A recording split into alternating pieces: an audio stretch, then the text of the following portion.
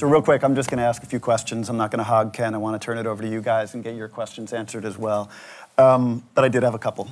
So this one's called An Intimate History. I think you could argue that a lot of your work is intimate or personal. It doesn't come across as hitting you over the head as Ken Burns's version of.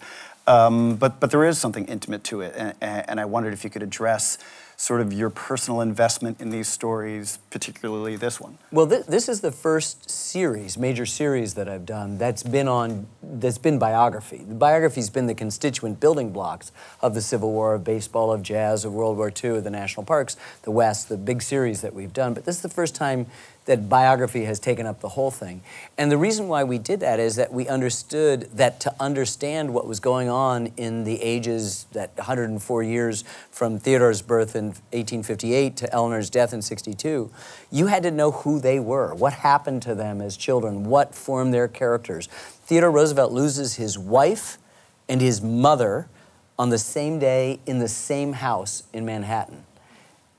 February 14th. That's going to change you. That's going to influence. She was a child, sickly child, who had asthma and other afflictions and wasn't expected to survive to childhood. He overheard a doctor telling his parents, don't expect him to live that long.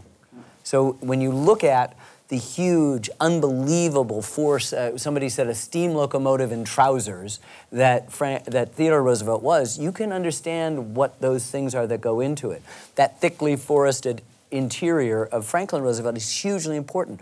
Eleanor went to her grave certain that he never complained once about his polio, about the braces or the pain of things. Well, his correspondence with Daisy Suckley, which was only recently given to my collaborator and writer, Jeff Ward, betrays that. So we were getting new versions of them, and we wanted to know the motivations. If these people really did influence us more than any other family, and I can make that argument, you want to know where they came from, what sort of circumstances. I've already talked about Eleanor's early biography. Franklin is the most adored child that's ever been brought up. His mother comes down to us in history because Eleanor wrote the story as this dragon lady. But she instilled in her son more confidence and more sort of optimism that we would not be here without that optimism. So I think all of that required that kind of intimate treatment. And so let's talk about that, because this is a family, all three of them you mentioned, they were all born in Manhattan, all born to privilege, best schools, best of everything, and yet they are primarily known for representing the common good, for caring in a very special way. Why do you think that is, and is it related to some of the challenges each of them individually faced in their own way? That's a really wonderful and excellent question. Yes, I think to answer the back half of your question, that their empathy is born of certain sufferings that they each experience, and each experience in their own way.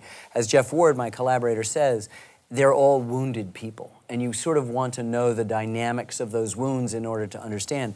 But they all arrive. Theodore's father, Theodore Roosevelt Sr., was a rich man in New York, and the Roosevelts had been around since the 1600s. But he had what he called a troublesome conscience, and he became what very few rich people were, which is a philanthropist.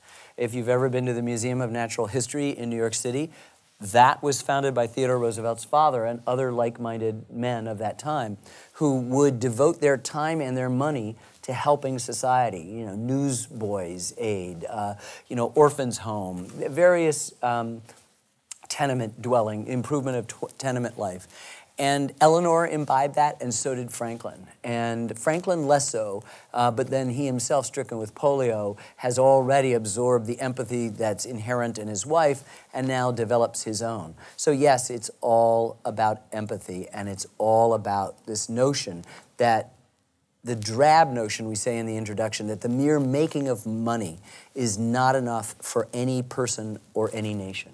And I think what they do is they retool the conception of government to something that every American feels. It doesn't matter whether you're a Democrat or Republican or independent. Everyone, the values shared by everyone are two things, the sociologists are telling us, that we believe in fairness and we believe in helping the less fortunate. Those are shared by 100% of the population. So both men were attempting to level the playing field. TR in his time saw that the big trusts controlled Congress, and therefore everything worked to the advantage of the rich. It's not just the simple equation, the rich get richer and the poor get poorer. That's been around forever and is around even more so than it was at that time now. But the idea that you would level the playing field, that the individual would be seen as equal under the law, had not happened in the United States. It sort of the lofty language of the Declaration and the sort of more precise mechanical language of the Constitution suggested that, but it hadn't happened, and he helped to equalize that. And then, of course, the foolish speculation and complete disregard for the rules that fueled the speculation of the Roaring Twenties created the Depression.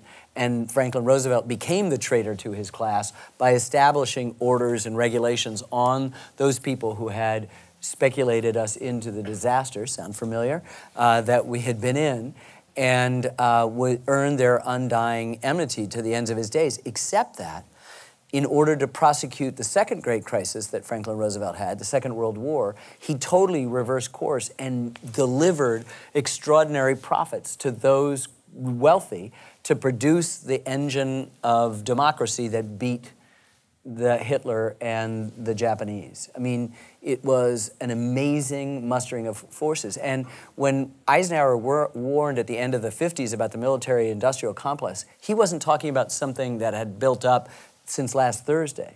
He was talking about September 2nd, 1945, when the Japanese formally surrendered on the USS Missouri, you know, that those guys didn't want those profits to disappear. And we are now living in an economy still largely governed by the industrial profits that many of the sectors, now feeling old and rusty to many of you, still demand that they get. The perpetual wars that we've been involved in without any positive outcomes have been a consequence of those people who had once excoriated Franklin Roosevelt in the 1930s as this traitor to their class because he was taxing and he was putting regulations on markets and things like that to even the playing field. Came back to sort of, they would never admit that they loved him, but he had delivered such extraordinary profits to win the war. I mean, if you can just imagine where we are right now in this global community, that on September 2nd, 1945, more than 50% of all the manufacturing in the world took place in the United States. He asked in 1940 for 50,000 airplanes, and they told him he was insane, and he got 50,000 airplanes. I mean, in the order we like to celebrate, quite correctly, D-Day and what happened at Normandy Beach, but you know, in the order of importance in the Second World War, what decided it was the Russian sacrifice, 20 million soldiers and another 20 million civilians. But their ability to fight came from us arming them. And the second biggest thing is the American manufacturing. Let me try and make a couple connections. You talked in the introduction about your view of history, how it's not what was, but what is, yeah. Quoting Faulkner, I think you said. Yeah. And I think the value of a lot of your work is that it teaches us not about what happened, but about what is happening now. We also talked a little bit about empathy and the common good. I'd argue that your life work is contributing to the common good. But I'm curious about your own view. What do you see yourself as? I mean, obviously a filmmaker and a storyteller. Are you trying just to tell a great story? Or are you trying to educate? Well, you know what?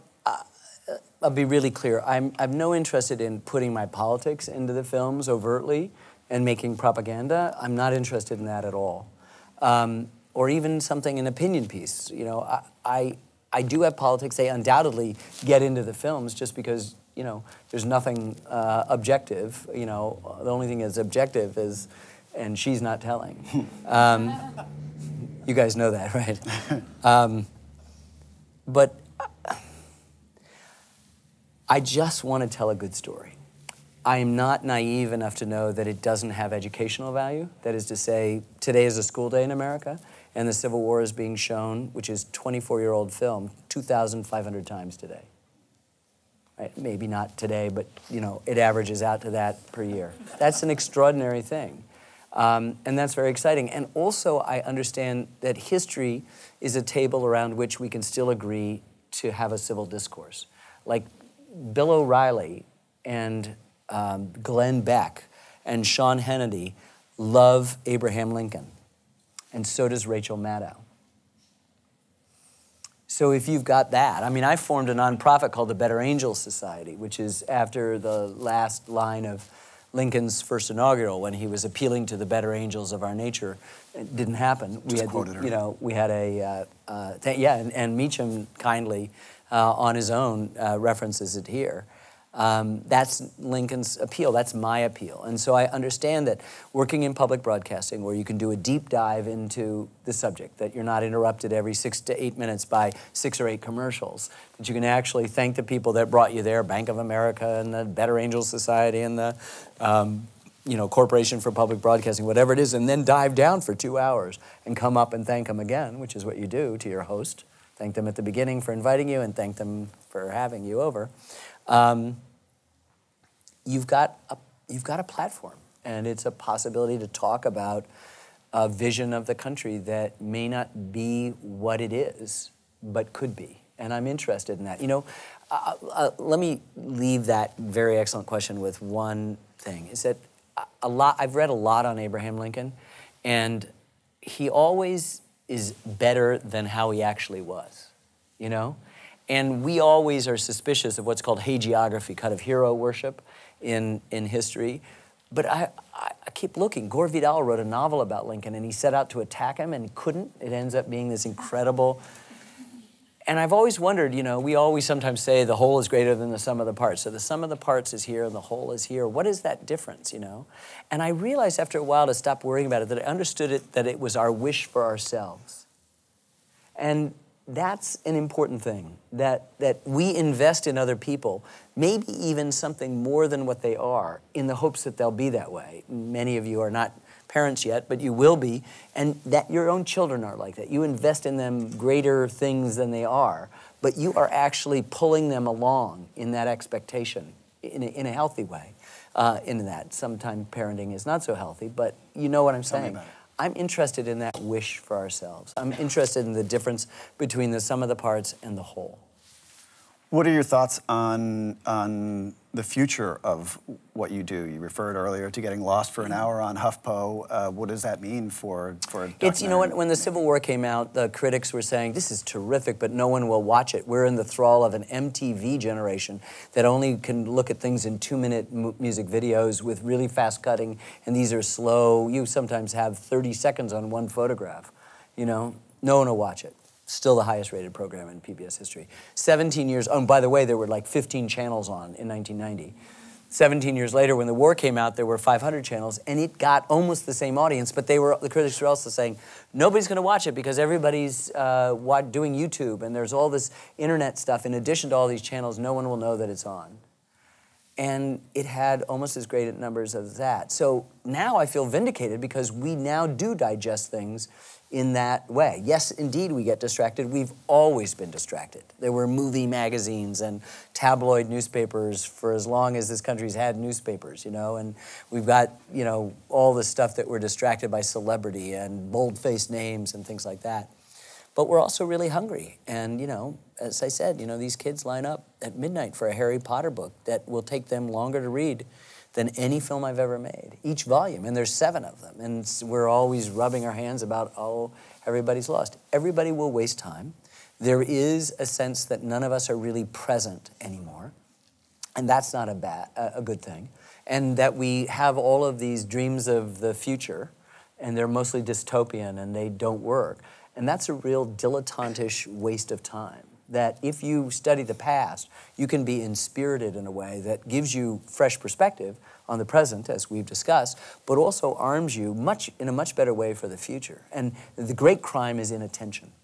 Mm-hmm. Great crime is inattention. And if all meaning accrues in duration, then I guarantee the relationships you care about and the work you're proudest of have benefited from your sustained attention.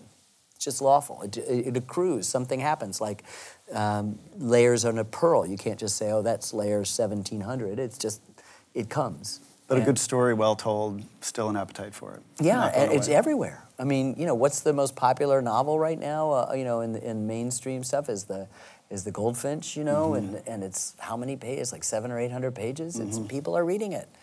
And, the story that I like to tell is with the Roosevelts is that the Hyde Park, where Franklin Roosevelt has his presidential library, is a National Park Service site. It's got a huge visitor center with a big auditorium. You'd have the that would have to be open for 304 years to get the same number of people that are going to be seeing this the first time it's broadcast on PBS. And that's terrific. That's great. I unfortunately have to keep you on your schedule. So Thank you I all. think we This have has to been wrap it great up. to be with Big you. warm up. Thank you so much.